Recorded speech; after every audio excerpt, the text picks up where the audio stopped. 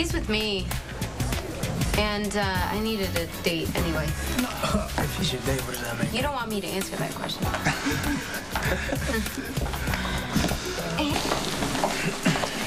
This is gonna end so well. You know what? You gotta relax and enjoy the moment. Fortunately, I'm on hand to give you instruction.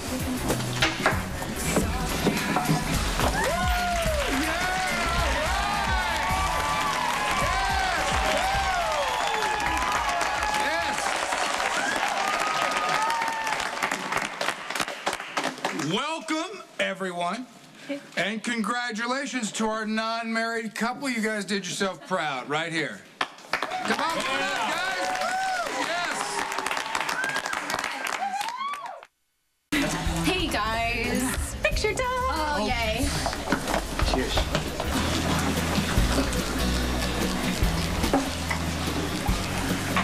You know what? There's something I forgot I gotta take care of.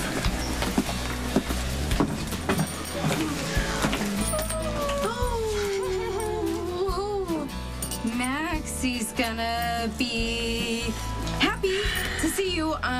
So I assume you got a car from the airport, okay? I mean, I didn't have my phone on me. I'm the maid of honor, so it would be really rude to listen to phone calls. Special circumstances, it's perfectly acceptable for Sub to make my travel arrangements now. Where is the bride? Excuse me, everyone, attention. So now is the time in the evening where the best man and the maid of honor toast the non-bride and the non-groom. Okay. Guess you first.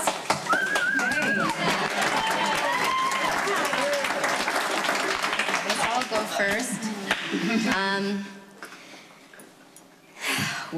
Maxie and Spinelli are my closest friends, which is weird considering how Maxie and I started out. I didn't trust their relationship, but I am the first to admit that I was wrong. Maxie's love for Spinelli is every bit as strong as Spinelli's love for her, and I think they proved that by not getting married tonight, so thank you for showing us what love is. So cheers to Maxie and Spinelli. Cheers.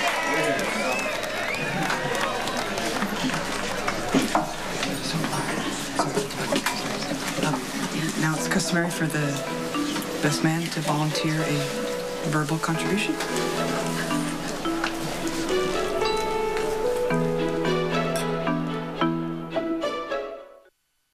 Just say something nice.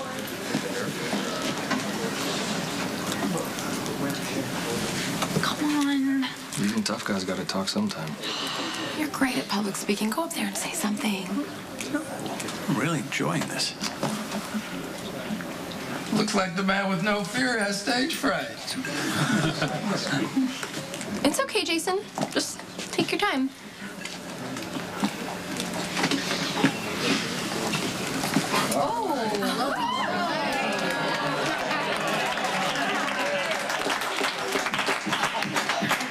I know I'm not Jason Morgan, but I'm named after him, and that should count for something.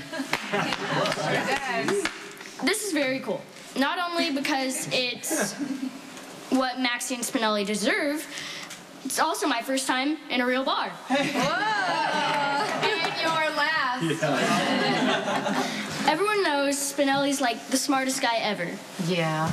And there's no one like him, and he proved that today by not marrying Maxie.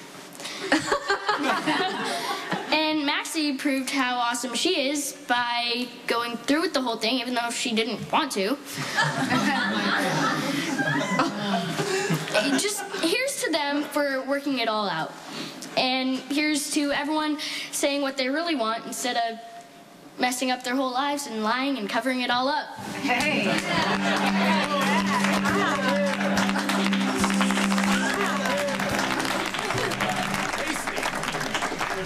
This is haute couture confection perfection.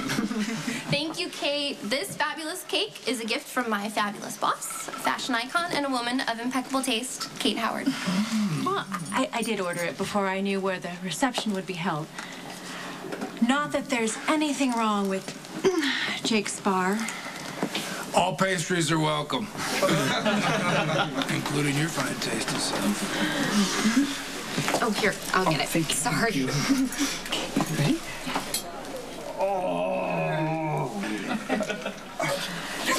Yeah. Oh, gosh. Oh.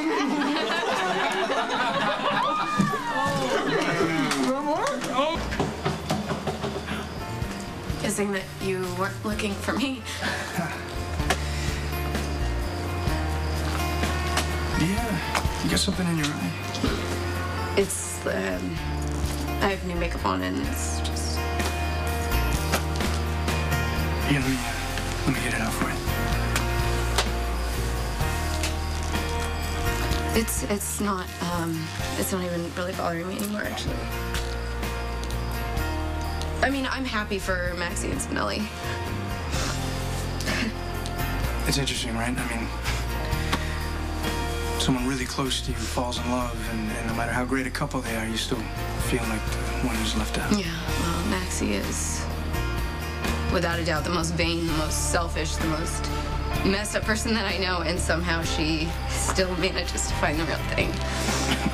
Maybe she's not as messed up as you think she is. Well, I love Maxie like a sister, so that's why I can be a bitch about it. I'm sure she feels the same way about you. I mean, I'm not interested in Spinelli for anything other than a wonderful friend. I just wonder if I'll ever have what they have. No. You'll have what you have. I mean, I can't speak from experience, having never been in love myself, but I have it on good authority that love lasts until you're old and gray, and it shows up when you least expect it.